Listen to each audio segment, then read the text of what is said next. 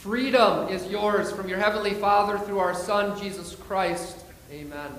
The Word of God I'd like to study with you today is mainly the Gospel reading, but also within the Gospel reading is the quote from the Old Testament reading. I'm going to go back and forth a little bit, so you might want to open up your worship folder and you can follow along and study God's Word with me together today. You've been following the Jamie Kloss story at all? Did you guys hear about that? 21-year-old man broke into her house in the middle of the night, murdered her parents, and kidnapped her. She's 13 years old. She was only, I think, about a couple of hours away from home up in northern Wisconsin, but she was held captive for 88 days. Can you imagine what it would be like to be kidnapped?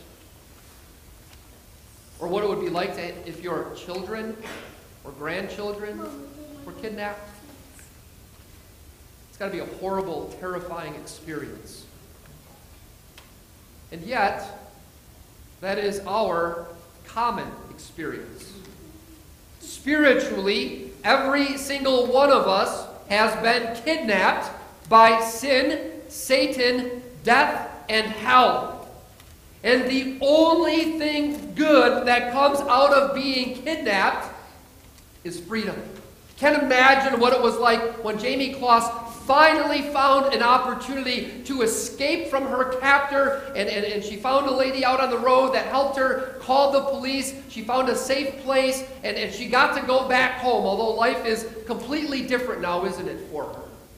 But I can't even imagine what it must have felt like to go from being captive one minute to free the next, and yet that is what Jesus offers us today.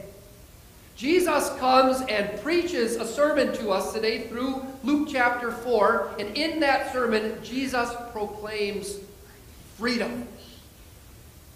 So 2 weeks ago, we learned about Jesus' baptism, which marked the beginning of his public ministry.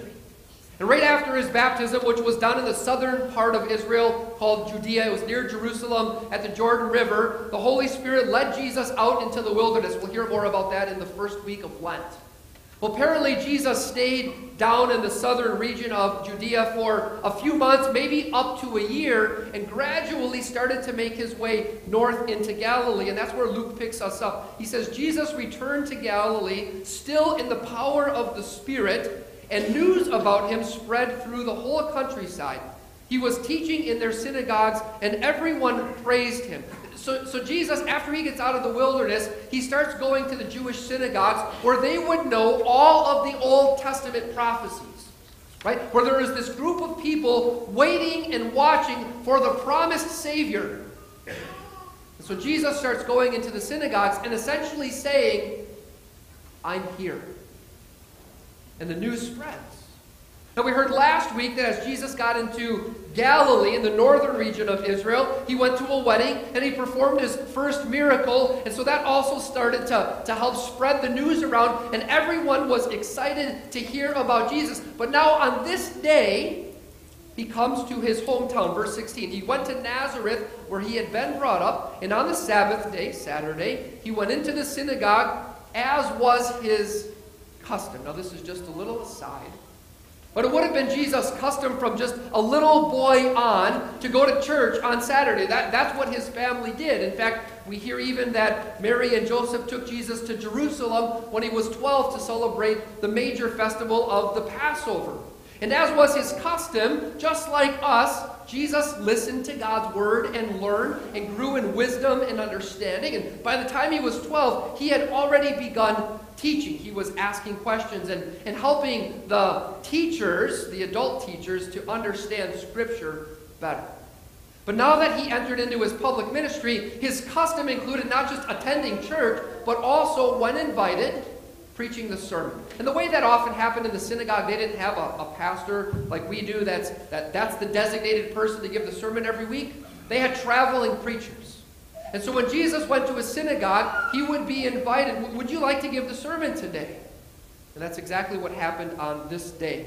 He stood up to read, and the scroll, this is no coincidence, is it? The scroll of the prophet Isaiah is handed to him. He unrolls the scroll. He comes to the appointed reading for the day, and he reads Isaiah 61, which we heard twice.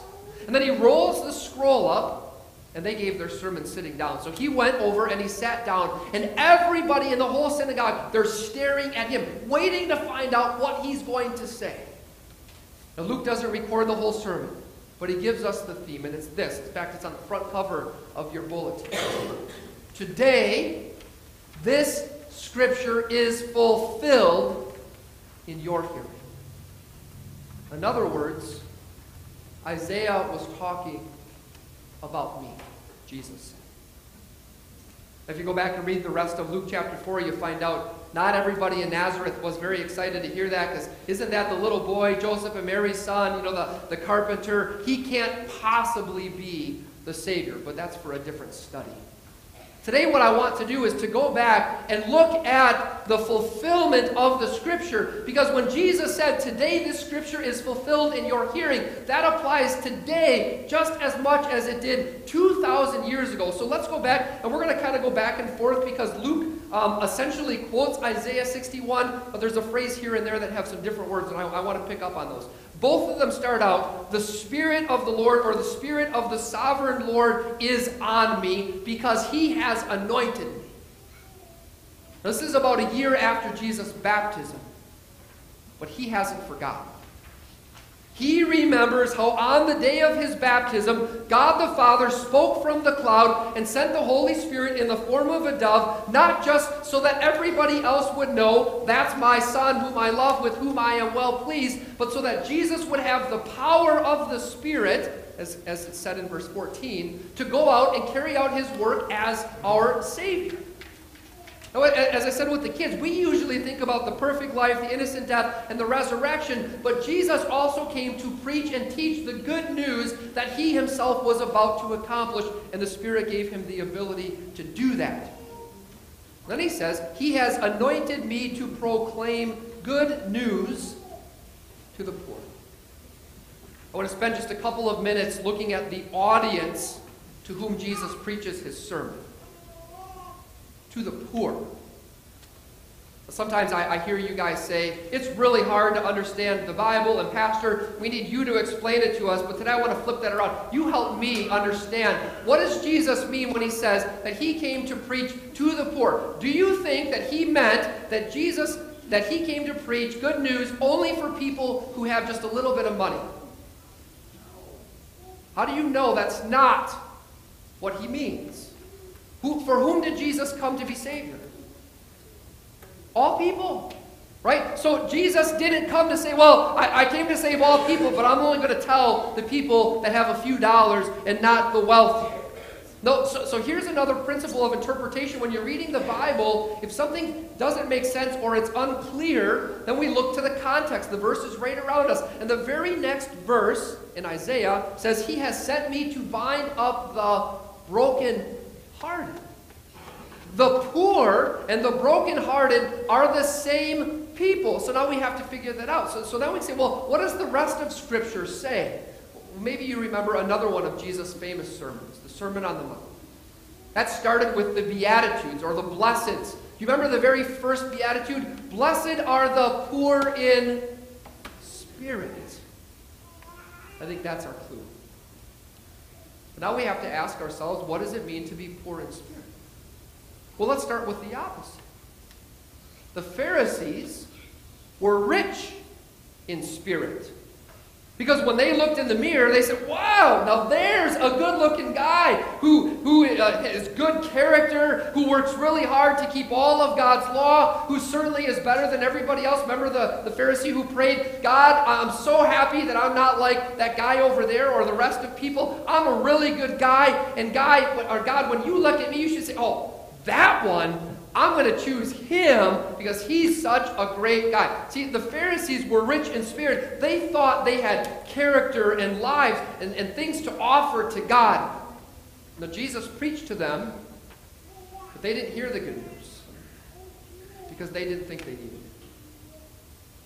The poor in spirit would be like that publican who wouldn't even look up to heaven but just beat his chest and prayed, have mercy on me, a sinner. The poor in spirit realize that we have nothing to offer God. Poor in spirit realize that because of our sin, there is absolutely no good reason that God should love me or forgive me or bless me in this life or give me eternal life. In fact, as we often confess that I've done evil, I haven't done good, and I deserve nothing except God's punishment now and into eternity.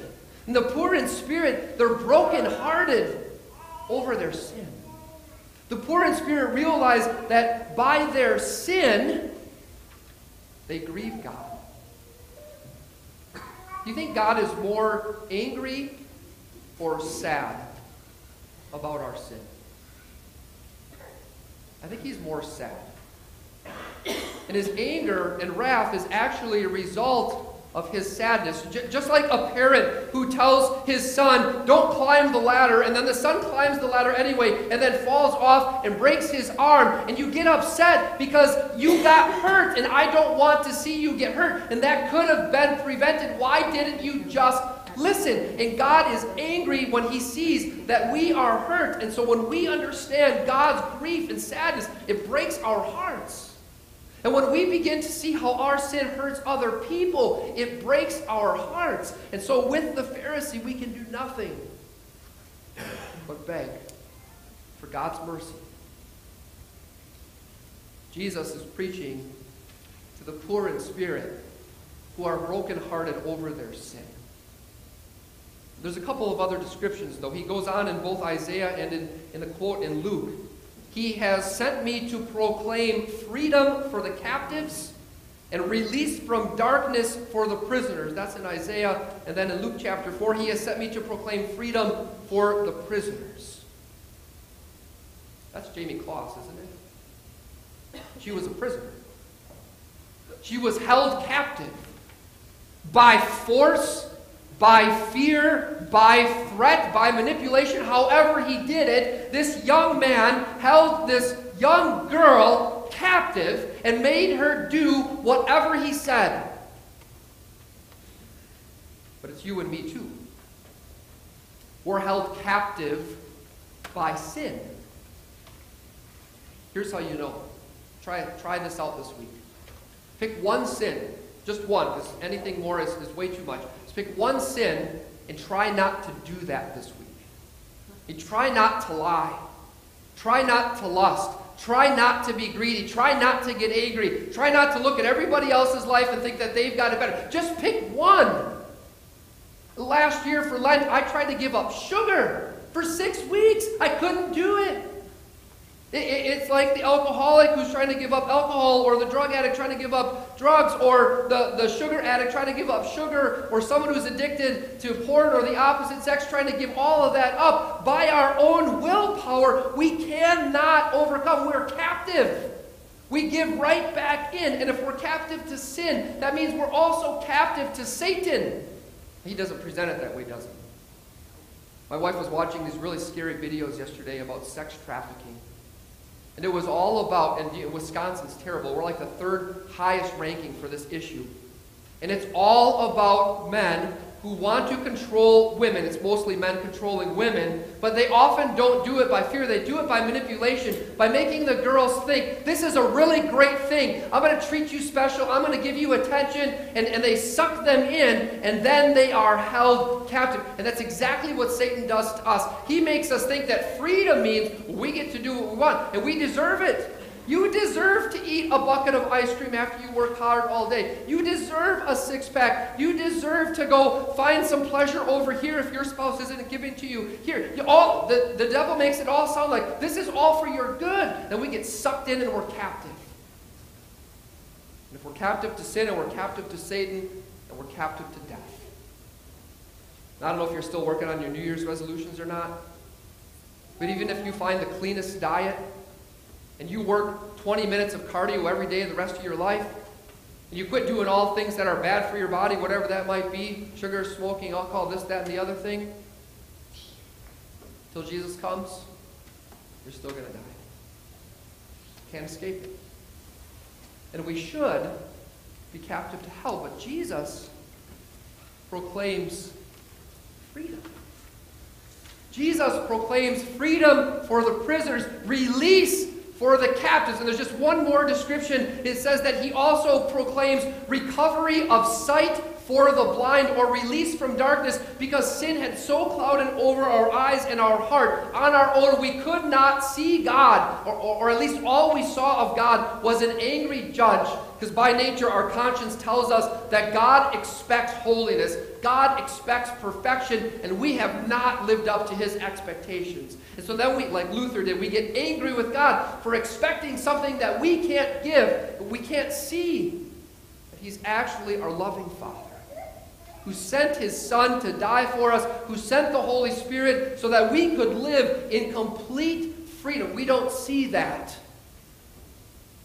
But Jesus today, that's what he proclaims.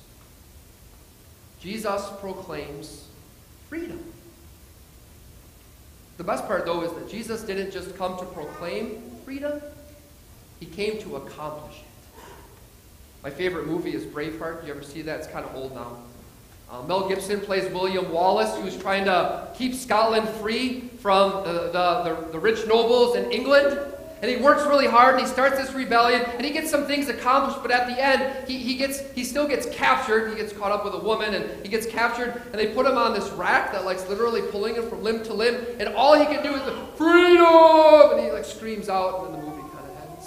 But Jesus doesn't just scream freedom! Jesus actually came to accomplish it.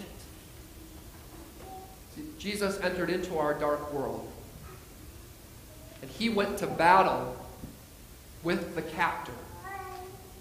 Jesus went into the wilderness, and he faced Satan one-on-one, and he defeated Satan. The reason the Son of Man came was to destroy the devil's work. He defeated Satan by resisting every single one of his temptations. Jesus came to face one-on-one the captor of sin.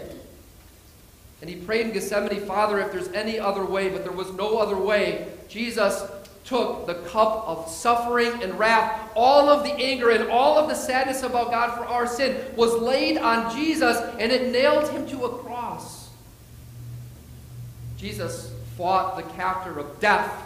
He entered into the darkness of the grave, and his body lay perfectly still for 3 days until on Easter Sunday morning he burst forth from the grave and revealed his glorious light. And Jesus even suffered through hell for us, and then went to proclaim his victory, and now promises that all who are anointed with his Spirit, that all who have faith in him, they have freedom.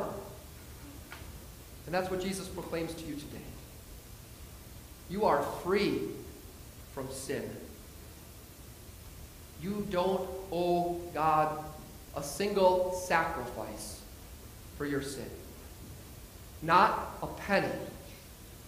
Not even a prayer. Jesus paid for all of your sin. Your debt has been wiped clean. That means that you are also free from Satan.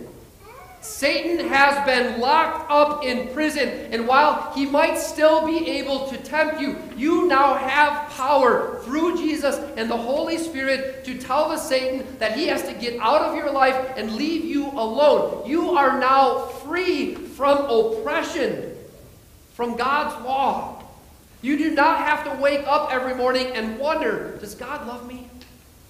Have I done enough so that God is happy with me? Have I done enough so that when I close my eyes for the final time, God will actually welcome me into heaven? You don't have to worry about that, because the very same Spirit that anointed Jesus anointed you. In your holy baptism, the Spirit of the sovereign Lord came upon you, and God the Father said, you are my child, I love you, and with you I am well pleased. In fact, Jesus came to proclaim the year of the Lord's favor. That's your entire life. You live free from sin, Satan, death, hell, and any expectation. But why did God set you free? God didn't just want to remove the captivity. God wanted to give you true freedom, which means that now you have the ability to live a life to his glory. And we're going to talk more about this next week. But as I said to the kids, it's really no different than what God sent Jesus to do. The Spirit of the sovereign Lord is on you because he has anointed you to preach good news to the poor. He sends you to proclaim freedom to the captives. Do you know anyone else who has been kidnapped by sin, Satan, death, or hell? It's every single person you know. And Jesus wants them to know that he set them free too. Can't imagine what it would be like to be kidnapped. And even worse, I can't imagine what it would be like if someone kidnapped one of my kids. But that's exactly the spiritual condition that we all inherited. But Jesus has set you free. Free from sin, death, Satan, and hell. Free to serve God and live in his light. Jesus proclaims freedom. And today, this scripture is fulfilled in your hearing. Please stand.